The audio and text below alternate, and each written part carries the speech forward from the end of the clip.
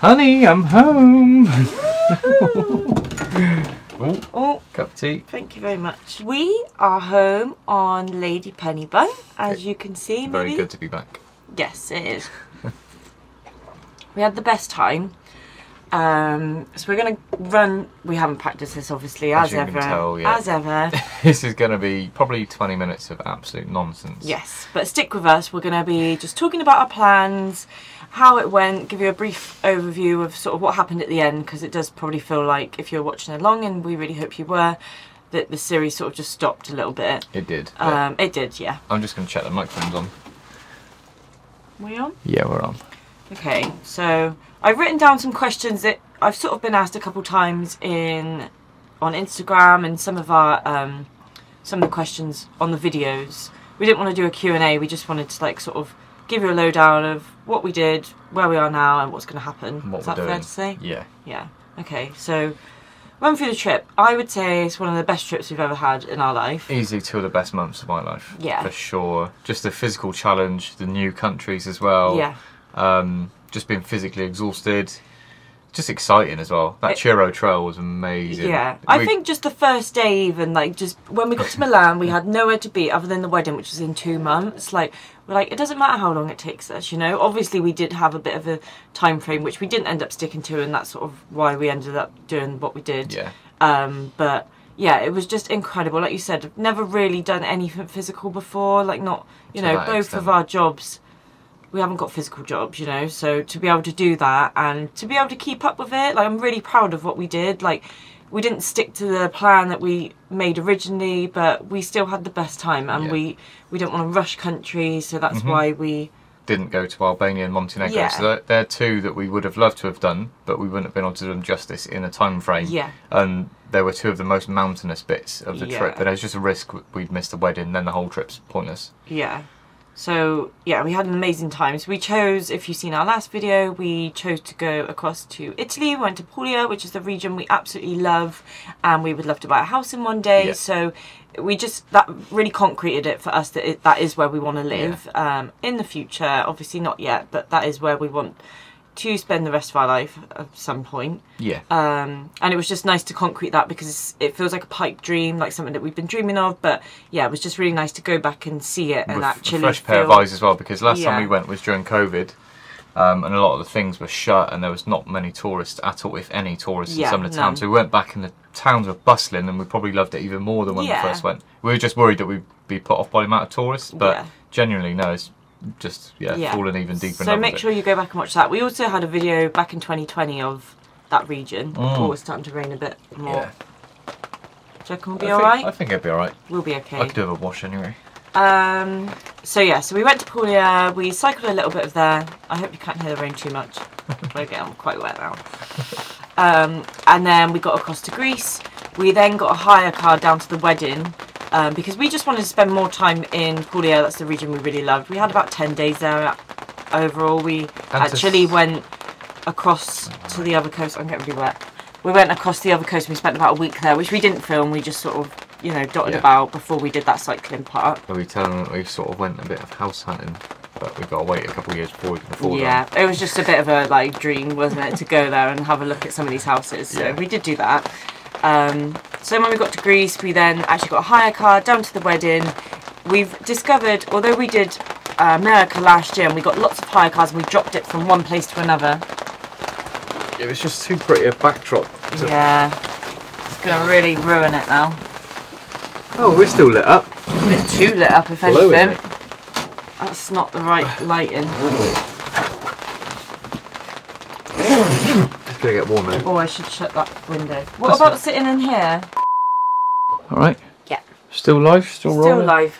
So I was saying, when we were in America, we got lots of hire cars and we went from A to B and we didn't drop it off in the same place, but Europe's a little bit different, and because some of the countries we were going in weren't EU and different regulations and stuff, it was a lot more expensive to drop the hire car off in a different location. So we made the decision to get the hire car in Greece when we got there and drop it off. So the end goal was to end in Athens, but we actually just drove there and saw it for a couple of days. We had our first year anniversary there, which was lovely, and then we drove back to drop the car In the north, yeah. Yeah. Right next to Corfu. And then we went and stayed with my auntie for a couple of days because she lives in Corfu. She moved out there when she was like 20 or something. Been out there for years. And that's the first time I've ever been to her house. So that was really nice. So we did that, and we could also then fly back to Bristol, which was quite important to us because that's the airport closest to us, and we had the bike. So it wasn't as easy as getting on a megabus or anything like that with the bikes because it was just an absolute nightmare. And it was a nightmare.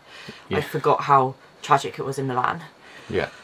So yeah, had a really good time. Oh, also the wedding was amazing, wasn't it? Our friend's wedding. Well done, Bob and Paris. The trip. Congrats. Yeah, it was amazing. Yeah, really, really nice. Spend time with our friends, just be away, lovely food, lovely celebration. Week-long hangover. Yeah. New record. So that brings us up to now. So that was ultimately why we sort of didn't do those countries. And cut it short as well. Yeah, we cut it short a little bit. Yeah, so also we were going to carry on the trip when we finished the wedding, didn't we? Yeah. But then we just saw money-wise and being sensible, we've got the van still to finish, which is going to be next on the priority list. Next week's video is all about us moving back onto the boat and getting this livable again, which we'll show you next week. After that, we'll probably be focusing on getting the van ready. Now, the van's destiny is still unknown. Yeah. We'd hope to utilise it a bit more this summer, but now our priority is getting away in the boat, which is what we should have done probably a couple of years ago. It's going to be our biggest journey now. So the van might, if we do keep it, it's just going to be sat for like another year, and it's just a waste. It's an older van to be sat there for another year. They just don't like sitting around. We wanted to go away on this trip in Europe in the van, and obviously that didn't end up happening. And we're really glad, you know, I'm so glad that we've done the cycling, but we don't know if we can afford to just keep it sat around for a year. So it might be that we, you know, finish it, go away maybe for a week or a weekend, and then we do look at selling it, which isn't what we wanted to do, but we do need to be sensible about things. Like, you know, we haven't got a money pot, or you know, we just can't afford to lose any money on it, essentially. So yeah, destiny of Vincent is still unknown, but yeah, sorry if our videos are a bit all over the place for like the next month or so. We are going to be trying to focus on the van, but also we are going to be, in that time frame, we are also going to be moving to Bristol to go in the harbour, which will then finish the end of the K&A.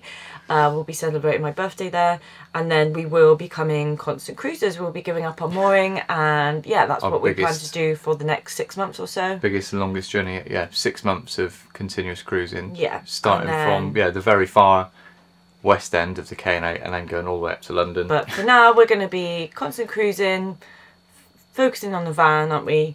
And then get the van finished. And then just be living on the boat, hopefully.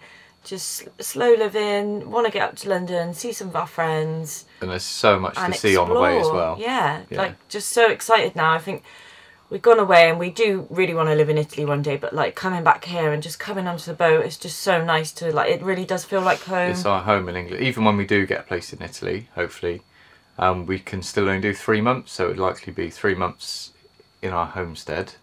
3 months on the boat, 3 months homestead, 3 months. What a dream. Yeah. What a life that would be. I think, because you imagine escaping. The winter's never that nice on a boat. I know you guys like seeing everyone suffer on a narrow boat over winter with the cold. We don't enjoy it. No, we so like being warm. To escape to a warmer country for 3 months would be. And then enjoy 3 months of lovely summer here on the boat. Yeah. And I think it would suit us down to a T. Definitely. The problem with a boat for me is just not having your own land. And there are moorings that you can buy, but they're like rare as rocking horse. So yeah, we're just like absolutely loving being back on the boat. Yeah. Can't wait for you to see it next week. Just us settling back in, just going about our life really on our little narrow boat. We've definitely got a couple jobs. I know a lot of you are always asking when we're going to finish off the boat. There's obviously things that we still need to do. Want to put the doors in. We want to. Joe wants to redo the electrics. Want to paint the back. Paint the back deck. Yeah. Rewire all of that bit in nice. So there's lots to do. It won't just be continuous cruising. Yeah, it'll be quite a bit to do. Yeah, it'll be jobs, maintenance as well, alongside constant cruising. Yeah. If we get into it, maybe we could do 2 videos a week and do one doing boat bits and then one just being constant cruisers. Yeah, easy, mate, easy. Maybe. But yeah, that's where we're at right now. Let us know in the comments if you've got any questions or anything that we can answer. But yeah, just thought this would sort of catch you up to speed with what's been happening and why that sort of ended and where we're at now. So for everyone that's been commenting every week, when you're going back to the boat, if you don't start watching these boat videos, I'm on to you. Yeah. And we'll see you next week. See you next week. For moving back on the boat. You get to see what's this all about. State of that. Thank you, patrons, as well. Thank you so much. We love you all.